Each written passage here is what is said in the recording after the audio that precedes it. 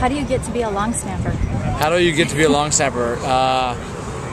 Long story long, but short. I started snapping when I was a sophomore in college because of need, and I was actually a quarterback before that, and kind of just transitioned into the position and have been doing it ever since. But the reason I became a long snapper is that we had some issues on our special teams in college, and it cost us some games that prevented us to getting to our goals. And Coach Brown came to me and said, I wanted you to do this, and fortunately enough, I was able to transition into the position. What's the best advice you've ever been given? The best advice I've ever been given is to see what you hit, especially nowadays with all the concerns with head trauma and possible head trauma because of the sport, and protecting your body and most importantly your brain.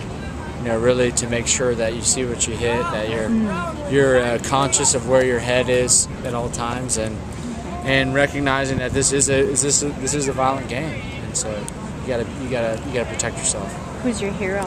My hero? That's a good question. Probably my older brother. Okay. What's your favorite thing about Minnesota? My favorite thing about Minnesota is the weather at this time of the year. The weather in the summer is just phenomenal.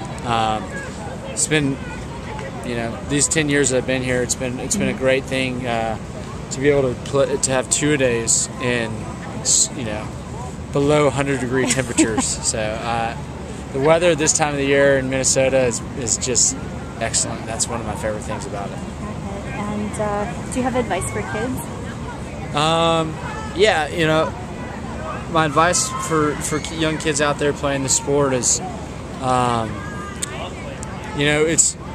it's great on so many more levels than just a sport. You really have to learn dedication and accountability, and just how to work with a unit, and a lot of times as a team, and a lot of times, you're going to face that same adversity later on in your life.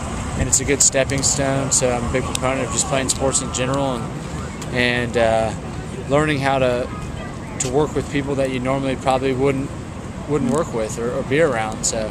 And do you have a charity that you work for? I work with Sheriff's Youth Project. It's actually in La Center, or LeSueur County, and we actually contribute to a lot of different charities through the charity I'm involved with.